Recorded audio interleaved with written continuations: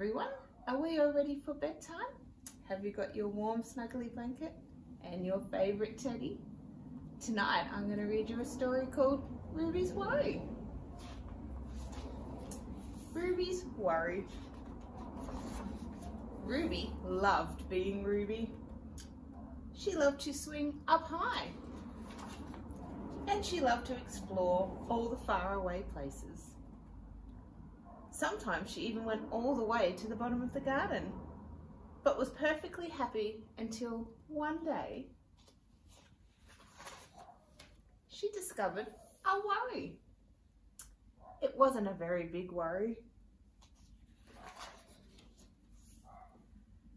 In fact, it was so small at first that she hardly noticed it. But then the worry started to grow. Each day it got bigger. It just wouldn't leave her alone. It was there at breakfast staring at her over the cereal box. And it was still there at night time when she cleaned her teeth. The funny thing was that no one else could see Ruby's worry, not even her teachers. So Ruby pretended that she couldn't see her worry either. She tried to carry on as if everything was normal, but it just wasn't. The worry was always there, stopping her from doing things that she loved to do.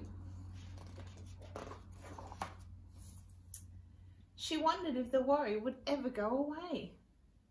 What if it didn't? What if it stayed with her forever? Ruby didn't realise, but she was doing the worst thing you can ever do with a worry. She was worrying about her worry. Now the worry was enormous. It could barely fit in the kitchen at tea time. It filled up half the school bus. And it took up the whole row at the cinema. The worry became the only thing that Ruby could think about, and it seemed that she would never feel happy again. Then one day, something unexpected happened. Ruby noticed a boy sitting alone. He looked how she felt, sad. And then she noticed something else, something hovering next to him. Could it be that he had a worry too? It was. Ruby realised that she wasn't the only person to have a worry after all. Other people had them too. She asked the boy what was on his mind and he told her the strangest thing happened. His worry began to shrink. Then Ruby did the best thing you can ever do with a worry. She talked about it.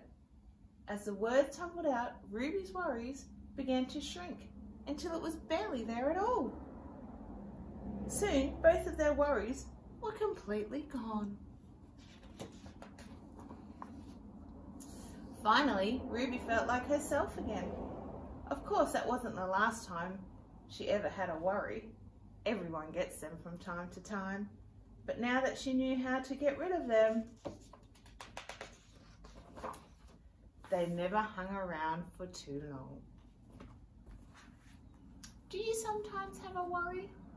It's okay, we all have worries. All you need to remember is to talk about it. You can talk to your mum or your dad or to your teachers or to your friends or even to your brothers and sisters. I hope you enjoyed our story tonight.